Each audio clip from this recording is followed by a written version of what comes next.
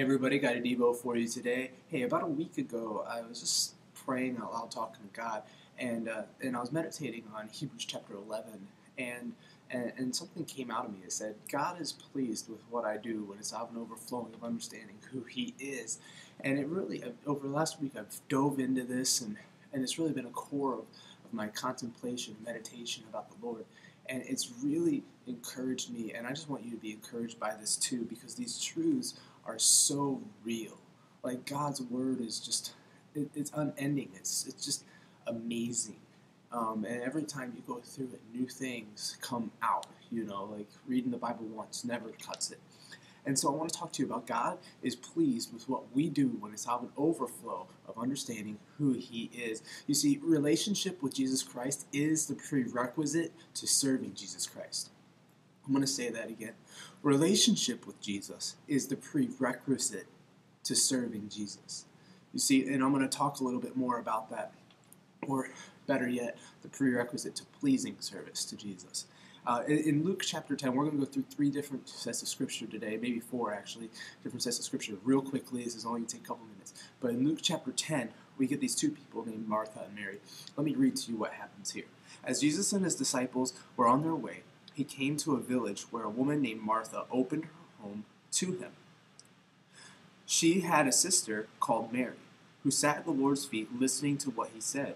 But Martha was distracted by all the preparations that had to be made. She came to Him and asked, "Lord, don't you care that my sister has left me to do all the work by myself? Tell her to help me." Look at what Jesus says. "Martha, Martha," the Lord answered, "you are worried and upset about many things, but only one thing is needed.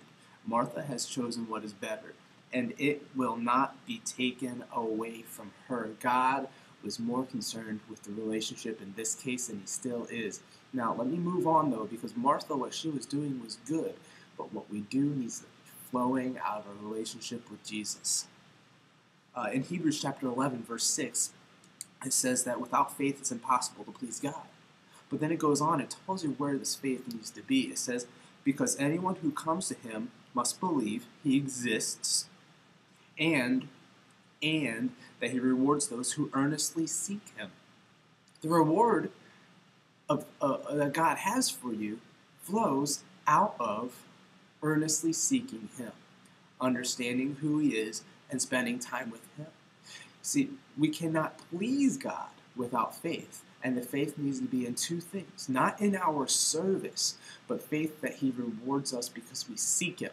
Faith that He blesses us because He's pleased with us because we know Him. You see, the Father wants more than anything to have quality time with His kids. And I know when I spend quality, I just had a date with my daughter. When I spend quality time with my kids, they get spoiled. And God wants to say right now, I just want to spoil you, and you will please me so much. If only you will seek me.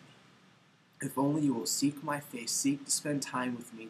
And while you spend time with me, I'm going to bless everything that you do. And God just wants you to know that right now. He wants to spoil you as He spends time with you. I'm going to move on just a little bit more to prove this point here, because some of us think, well, I can work my way into God's favor, and you can't do that. I'm just going to summarize here. In Matthew chapter 7, Jesus says, "Many will come to me and say, Lord, Lord, have I not done many good things, cast out demons, heal people, all this stuff in your name?" And God's response to him is, "Get away from me. I never knew you, you doer of iniquity, you worker of evil." You see, the thing is that Jesus, you can do all kinds of things for the church, for Jesus, but if they're not out of a relationship and an overflow of knowing Him, then it's not service to the Lord.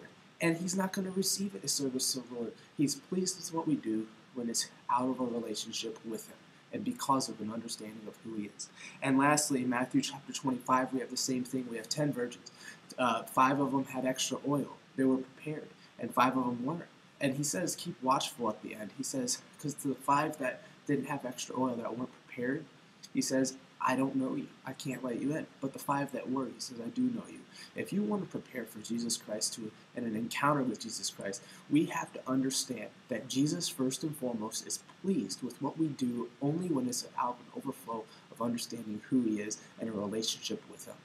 You see, we can work and work and work for God's favor and wonder why He's not coming through, because He just wants to say, Martha, Martha, you're upset about a lot of things, but this one has chosen the one thing that won't be taken from you. Jesus will not remove himself from you or his relationship with you from you. He just wants to love you and love you and love you in relationship with you.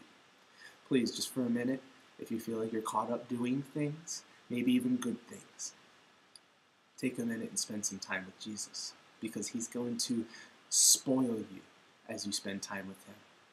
As much as you try to please him with the things that you do, he's more pleased when you just spend time at his feet. And then, when you do what you do, he'll bless it. God, I praise you and thank you, love you and adore you.